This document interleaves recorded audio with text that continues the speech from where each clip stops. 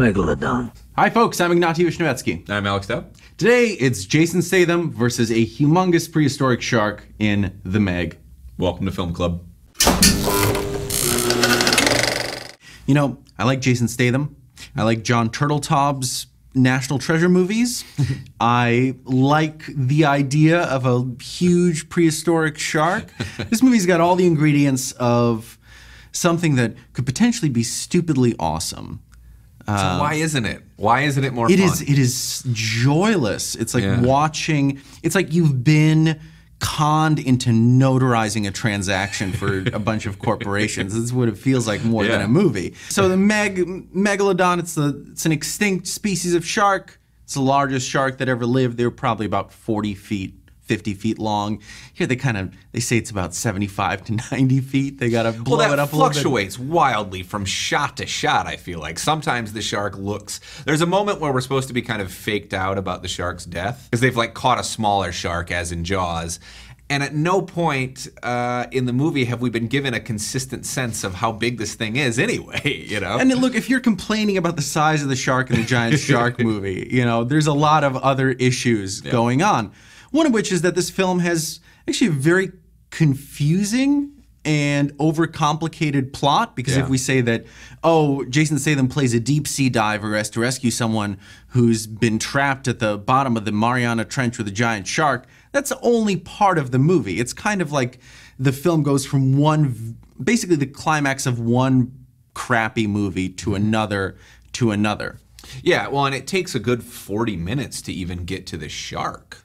You know, I mean, because they're building character. They're getting me to care about the like 30 different characters in this film. Yeah, there's a lot. There's a lot of them. Yeah, the first 40 minutes actually plays a lot like kind of a bootleg James Cameron movie. Actually, we have these characters sort of going underwater, and there's a lot of undersea photography and just sort of exploring. It feels a lot like The Abyss. And then the giant shark shows up and it turns into, we have to stop this shark. And that should be, I feel like that should be a reliable source of entertainment. It's a huge shark.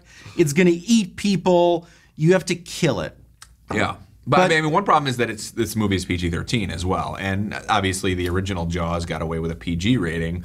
And there's plenty that you can do if you're thinking about how to evocatively shoot a giant monster that's underwater. Well, the secret is you just never show it. Right, exactly. Well, but I'll say that I thought of a lot of movies while watching this film, a lot of movies that are better than it, including tons of Jaws ripoffs. But I thought about the Jurassic World sequel that came out earlier this summer. The opening sequence of that involves that giant prehistoric underwater creature that they introduced in the first Jurassic World. And that sequence is so much more effective. I mean, not only can the movie not really keep track of the shark or, you know, get us basically scared of this thing, it can barely keep track of the plot. You've got this marine research station that kind of looks like a bunch of hamster tubes underwater that's being financed by this tech bro billionaire played by Rainn Wilson. It's never clear why. It's not really clear why. What the station what's his is investment exactly? Why is he hoping billions to make of money out of this? There's no money to be made in discovering sharks, you know?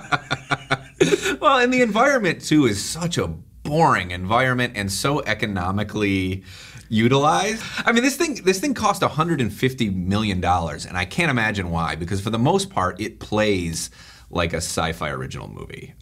Many of which feature megalodons or megalodon octopus hybrids. Except it's not as it is not as reliably dumb fun as that, because there's a maudlin subplot involving a little girl on the ship. There's this is a movie that really asks us to care about the grief of Statham's character and his guilt about some people he's lost. I'm not really sure why Jason Statham is in this film. He spends most of the movie inside a sub, staring at screens, or in various subplots with characters. I feel like there's not enough Jason Statham versus a shark action. For sure, and I've been saying since seeing it that I really feel like this thing either needed to be a lot smarter than it is, or a lot stupider.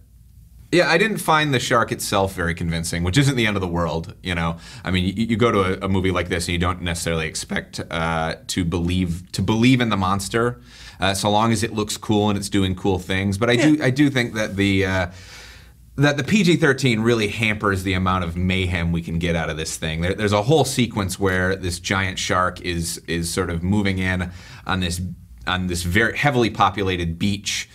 And we're just... It's the best part of the movie because you're anticipating some kind of piranha style sadistic mayhem. But it there's like a little Yorkie dog in the water. Yeah. There's a chubby little kid in a floaty. There's some stupid looking guy in a hamster ball. At this point, you develop so much contempt for all of the named characters in the film that you just want the shark to just eat everyone. But it can't deliver on that moment. You know, we get these quick cutaway attacks, and it barely does any damage in that moment. It's not hard to root for the giant shark in this movie, but the giant shark doesn't really get his due.